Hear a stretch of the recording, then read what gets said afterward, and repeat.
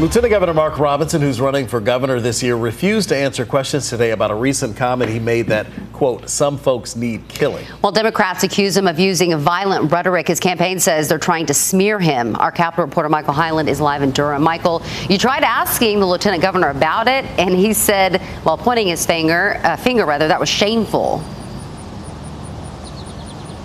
Right. His staff told us he only wanted to talk about the event he was having today. But of course, we had other questions and he refused to address those.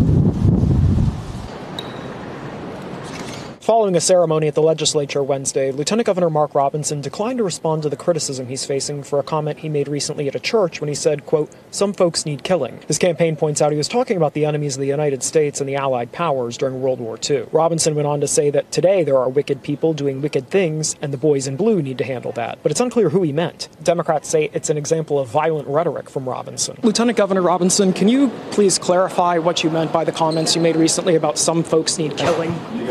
I just told you that if you had questions about what happened in there today, he would answer them. This day is about Lieutenant Moses winning. Ceremony. It's not about politics. You want to come out here and you want to besmirch this lady's award by coming out here and asking me that silly question. That's what you got out of this. There's your answer. Shame.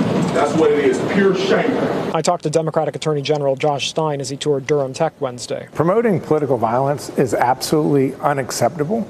The way our democracy works is for people to have free exchange of ideas and do so knowing that they will be safe. I also asked Stein about the debate in his party, whether President Biden should stay in the race. You still want him to be your party's nominee this year? The decision is entirely up to the president. He has all the delegates, and he has indicated that he's running for election, and there's no question that I think that our future as a country is better with him as the president rather than his opponent.